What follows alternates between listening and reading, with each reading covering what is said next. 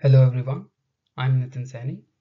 I'm a PhD student at the Perceiving Systems Department, and I'll give a quick overview of the USimple plugin for Unreal Engine, which I wrote using Julia. With this plugin, you can put Simple in Unreal Engine projects and control it using ROS.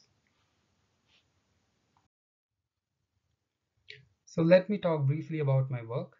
I'm working on a multi-view markerless aerial mocap system.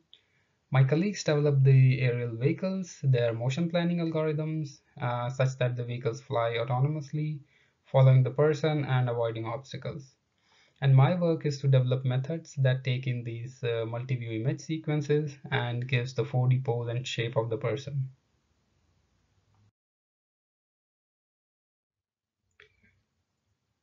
But there are various challenges. The data collection using this system is very difficult.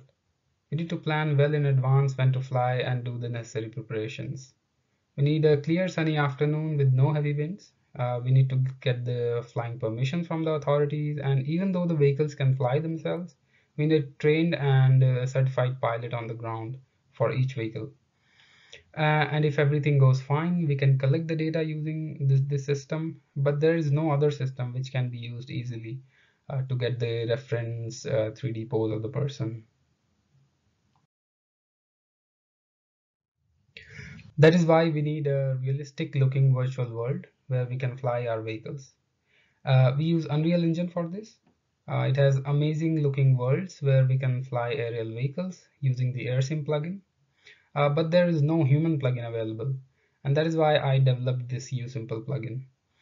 With this, we can put a human in these worlds and control its motion during runtime.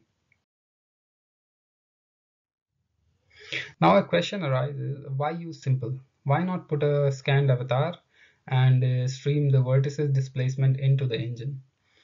The reason is we use ROS for communication between different modules. If we have to put an avatar in the scene, we need to stream thousands of vertices information every 1/60th of a second, which is not feasible. Especially if different modules are running on different systems and the communication is happening over the network. So instead, we use simple, stream just the pose parameters and calculate the vertices on the Unreal side. The simple pose parameters are just 72 float values.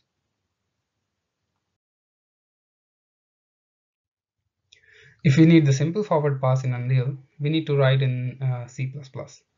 And I think people will agree with me, nobody would like to write this code in C++. Especially Unreal C++, which is a little different than the normal C++. And that is why I used Julia for this task.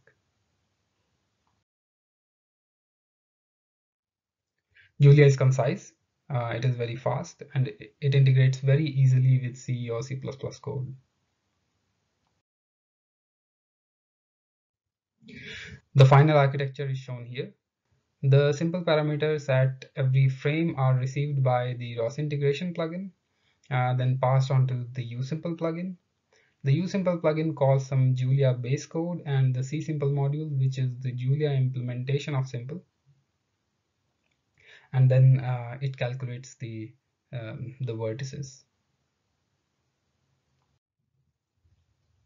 And here you can see the simple model in motion with texture on it. The motion sequence is taken from the Yamas dataset and published from outside the Unreal Engine. You can see that the person's back appears to be dark, and this is because the normals are not calculated properly. And in this scene, I put multiple simple models in the environment. Each model subscribed to a different ROS topic.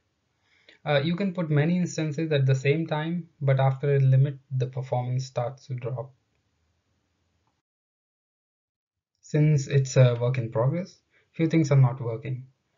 Ideally, the normal should be recalculated every frame, but the Unreal inbuilt function for normals calculation is too slow. If I use it, the frame rate drops below 10 FPS. So I need to find a better way of calculating normals. The texture in the latest versions are not working, it will be fixed.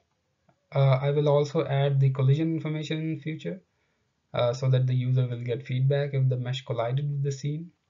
I'm also planning to support Unreal Engine 5. And the code right now is mess. There are no proper comments. but the setup procedure for the plugin is documented. And thank you very much. The repo is available on the GitHub page of the Robot Perception group of the MPI, and I can take the questions now.